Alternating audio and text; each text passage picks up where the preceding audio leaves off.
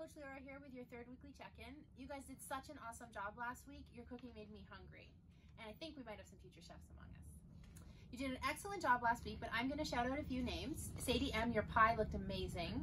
Christopher J, that was some awesome bread making too. And Andy, those were some pretty cool Vietnamese pancakes. Ryan G, you did a great yoga warm-up. And Kason, great air kicks. So this week, we are going to be celebrating the world. And I want you to choose a country to represent in the start to finish 2020 pentathlon. Now it's time to announce this week's prize winners. If I call your name, make sure to check your email to confirm that you're a winner, and then make sure that you reply to confirm that you've got it.